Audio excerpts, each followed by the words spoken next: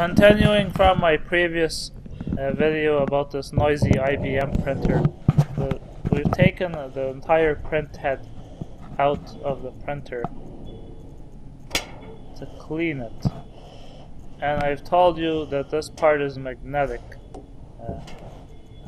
If we pry this magnetic cover off, we get a series of hammers.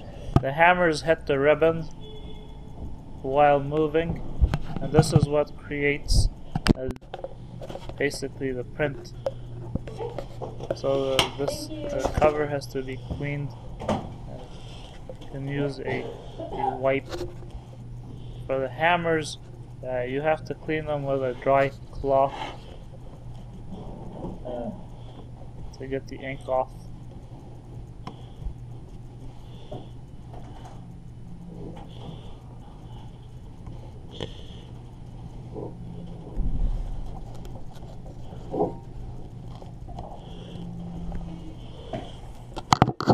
You also want to spray a silicone lubricant.